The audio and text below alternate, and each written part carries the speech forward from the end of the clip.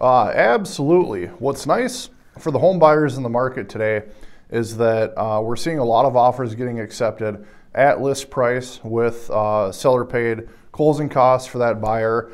Sometimes you're getting under list price. And of course there are a few houses out there where they price it aggressively, they get multiple offers, and people are being competitive on those houses. But when you compare it to a year ago, it's completely different now. And you can look at a house, maybe take a second showing, be a little more thorough with it.